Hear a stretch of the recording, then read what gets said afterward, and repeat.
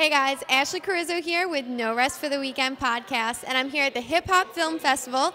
Right now I'm going to be interviewing director Gil Rios, and I have artist Pera with their new music video, Assassins Bleed.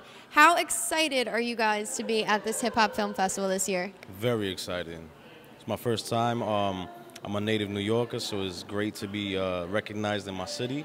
I'm usually traveling for music stuff, so it's really cool to be here with my good friend Gil. Amazing. And how do you feel about this, Gil? Are you excited to be here today?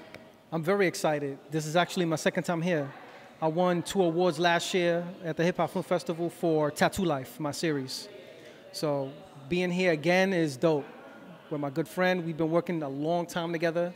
So the fact that one of the videos that we put together is on the Hip Hop Film Festival.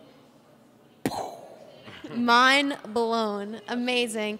If you guys can, tell us a little bit about your music video, what it was like to create it, how long it took you. Basically, the video is a diss track. I don't know if you're familiar with diss tracks, but it's when one MC takes shots at another MC. It's kind of like a reply to his diss track. So I developed this little script. We're going to kill him. No, we're going to resurrect him with a piece of his clothing. And I brought Gil in to help me bring that vision to life. It was a very wild, crazy video. We bring him back to life, and then I take him to a studio to literally sacrifice him in the studio again. So it's just like this whole up and down horror story.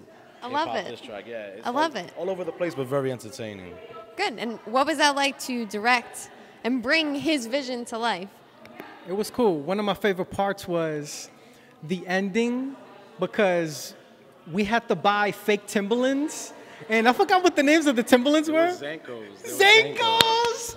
The name of the Timberland was Zankos, and he was like, "Yo, man, you don't want to get the Zankos dirty, baby."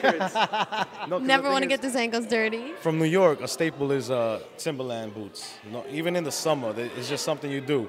And in the video, I wanted to wear Timbs, but blood splatters on the boots.